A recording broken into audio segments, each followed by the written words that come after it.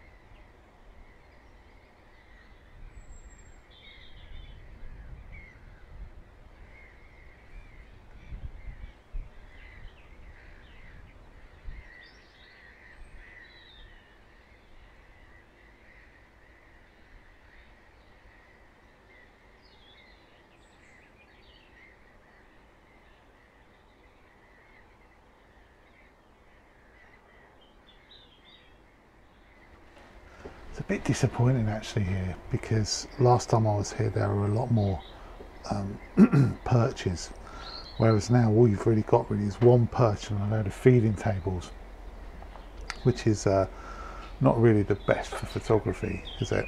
It's I'll stay and take some photos, but it's not the best, because you're not getting them in there, or what would be a natural habitat. It's sort of like sat on a feeding table, so it's not amazing. But yeah, we'll stick around, we'll see what other birds come along.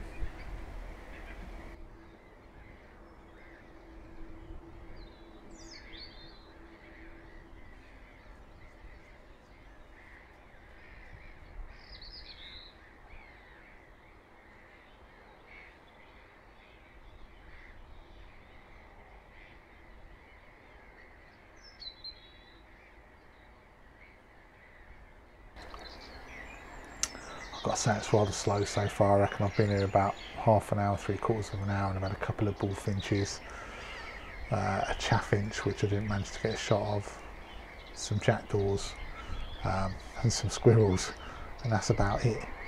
But I don't know whether there's a time when someone comes and replenishes all the food, and maybe that's what's keeping the birds away. I'm not sure, but yeah, it's rather slow at the moment. But it's still nice to be out. It's a beautiful morning, sun's out, it's really nice. I might try and I'll go and try one of the other hides in a bit, but I really want to get some nice shots here. I have good memories of this place, and it's like I don't want it to be sort of tarnished by having a bad day.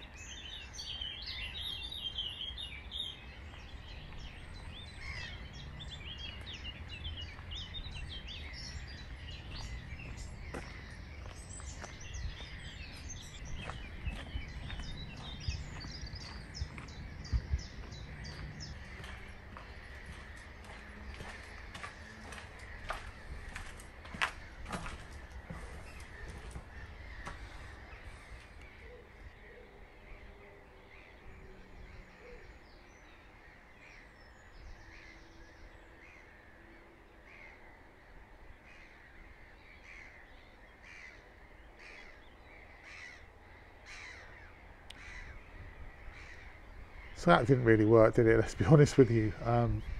That hide was a bit disappointing. It was pretty slim pickings, really. A couple of bullfinches, and that was about it, really. Not a lot else. And that's the problem, really, with doing these sort of wildlife videos. You just don't know what you're going to get. I've moved on to another hide now, but to be quite honest with you, it's so far away from the water. The birds are so far in the distance. It's going to, you know, it's not going to be very good work. I'm not going to get very many good shots over here either. So I'm not really sure what to do. I think I might have a wander around and see if any of the other hides are a bit better positioned. But it's disappointing, really, because last time I came here, the hide that I was just in was teeming with birds, and there were some really good perches, and there were just birds everywhere. And I appreciate it's early in the morning and they might not have, you know, restocked the food, and that might be why there aren't that many about. But even if there were, the perches are really poor for photography. I'm quite disappointed, and this place doesn't look much better either. So, but we'll stick with it. I don't want to moan too much because it's still a lovely morning, but yeah, it's been very tricky so far.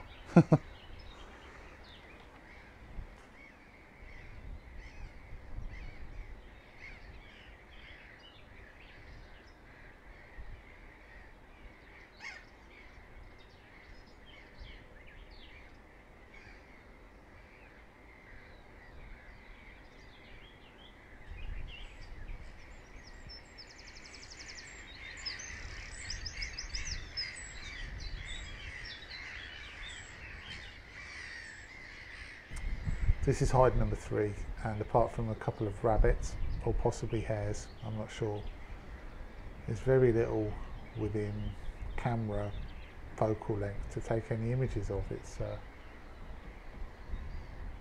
proven to be very frustrating and quite disheartening, actually.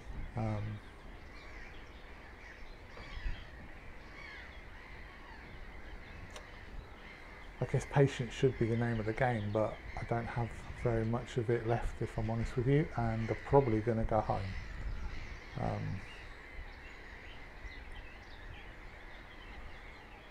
I mean, there's bloody birds everywhere, but it's just, I can hear.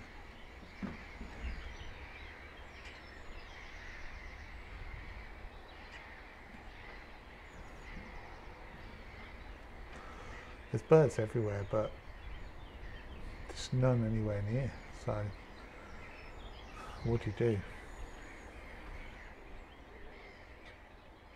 So a 4:30 AM start, an hour's drive, a lot of walking, and a lot of waiting, resulting in absolutely zero output, no photos. So you could say it's a bit of a disaster today. And you may also be asking me, good things come to those who wait, Gary? Well, yeah, they do actually, because without days like today, the successes wouldn't feel so sweet. So next time you're out and you're having a bad day, just remember that you need the lows to have the highs. I'm going to leave you with a few photos that I took last time I was here. Thanks for watching, and I'll see you next time.